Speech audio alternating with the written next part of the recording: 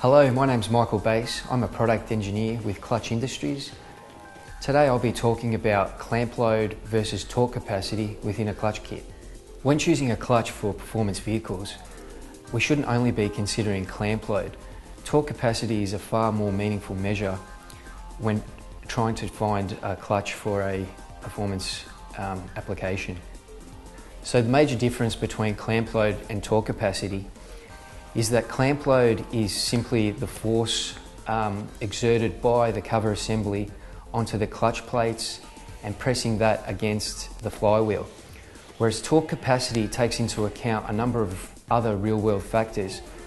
These factors include the clamp load, also the mean effective radius at which that clamp load acts, the coefficient of friction, and also the number of plates within that clutch setup.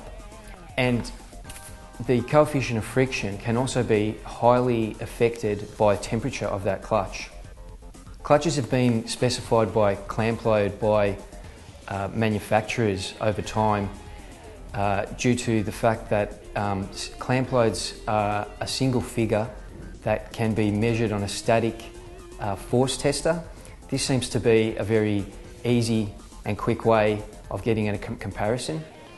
However, torque capacity is a dynamic test, and therefore you need the equipment, which is known as a dynamometer, to get torque capacity figures. Yes, it is possible to have a lower clamp load and a higher torque capacity due to the other variables within the torque capacity formula, which could change the end outcome of a torque capacity. Clamp load is not a relevant measure to the variable of torque capacity.